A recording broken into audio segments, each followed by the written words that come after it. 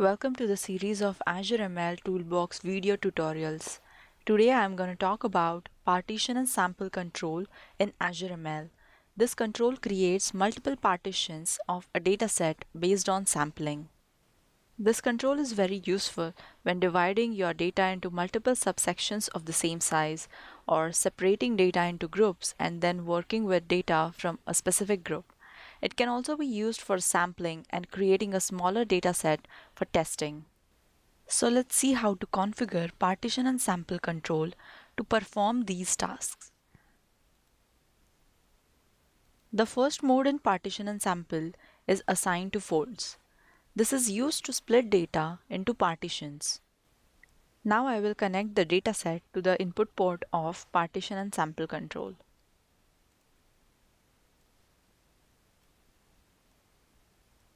Automobile price data has been connected to the control.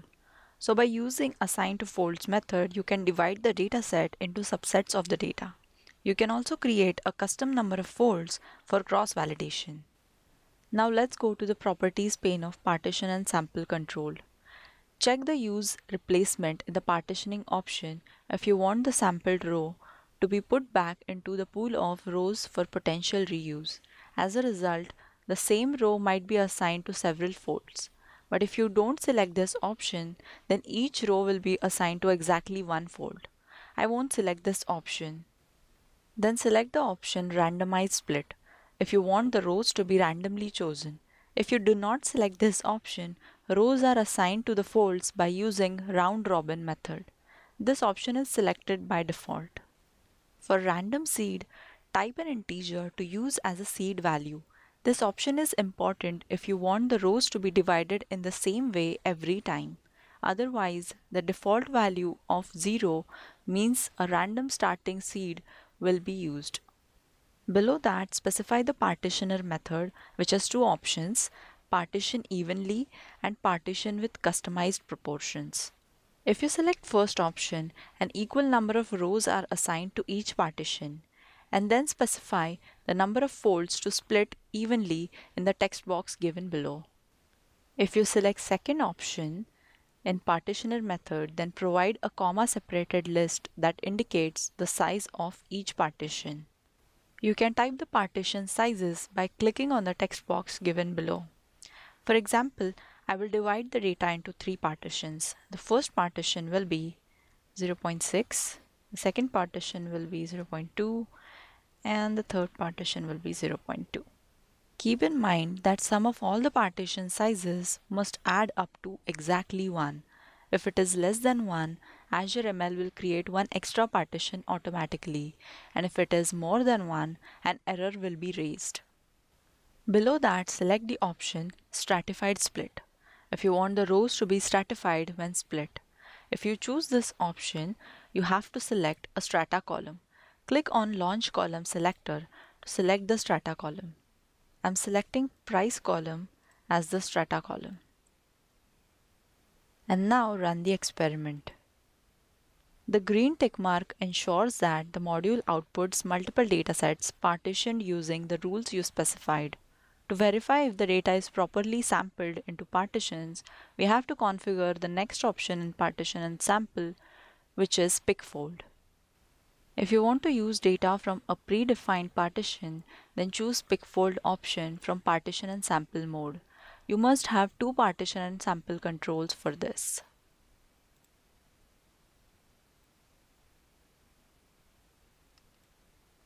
The previous partition and sample module must have used assign to folds option to generate some n number of partitions.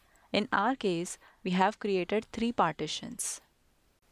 In the second partition and sample control, select pick fold mode. In specify which fold to be sampled from, select a partition to use by typing its index.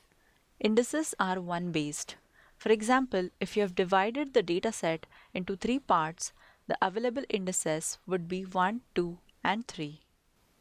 You can also type the index of a certain fold and then select the option Pick complement of the selected fold to get everything but the data in the selected fold.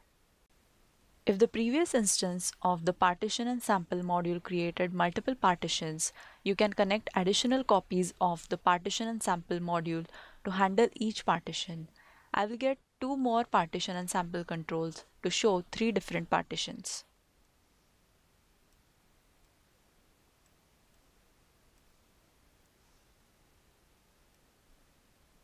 In the first partition and sample control, I have index as 1, which would have partition of size 0.6. Let's comment on this control so that we don't create any confusion afterwards. You can add the comment to a control by double-clicking on it and write the comment here. Partition size 0.6. Similarly, for this partition and sample control, I will select pick fold and then I will type second index here, which will hold the partition size 0.2. So I will comment it here, partition size 0.2. Similarly, for this partition and sample, I will select pick fold and type index 3 over here, which would hold partition size of 0.2, and I'll comment it over here.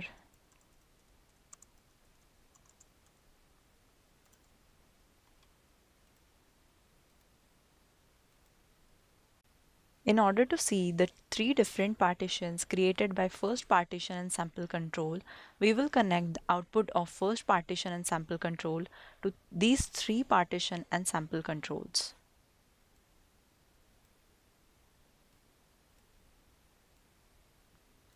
And run the experiment. Each control outputs a single dataset containing only the rows assigned to that fold. So let's see the output of the first partition size. This is the 60% of automobile price data, which have 188 rows. The second partition contains 1 row, which is 20% of the partition size, and the third partition size was also 0.2, which is 20% of automobile price data, and it has 16 rows. The difference between the second and third partition is because we have selected the strata column as price in the first partition and sample control. So if we don't select any strata column, then let's see how the output looks like. So let's see the output of first partition. It contains 123 rows, which is 60% part of automobile price data. The second partition contains 41 rows, which is 20% of the automobile price data. And third partition contains 41 rows, which is 20% of the automobile price data.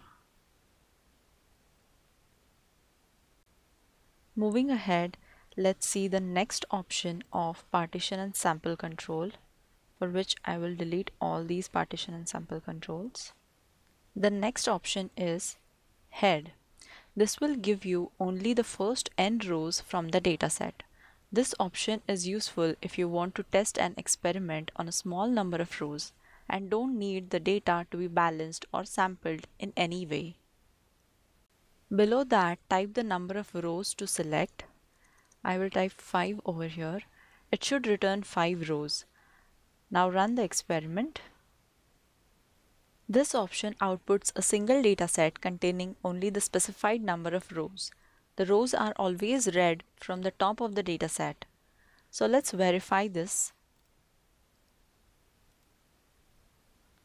We can see that the result contains only 5 rows. Now let's talk about the last option in partition or sample mode, which is sampling. With this option, you can perform simple random sampling or stratified sampling. This is useful if you want to create a smaller representative sample dataset for testing. Below that, we have to mention rate of sampling. Type a value between 0 and 1 that indicates the percentage of rows from the source dataset that should be included in the output dataset. I will type 0.5 here, which means the sampling rate should be 50%. The rows of the input dataset are shuffled and selectively put into the output dataset according to the specified ratio. For random seed for sampling, type an integer to use as a seed value.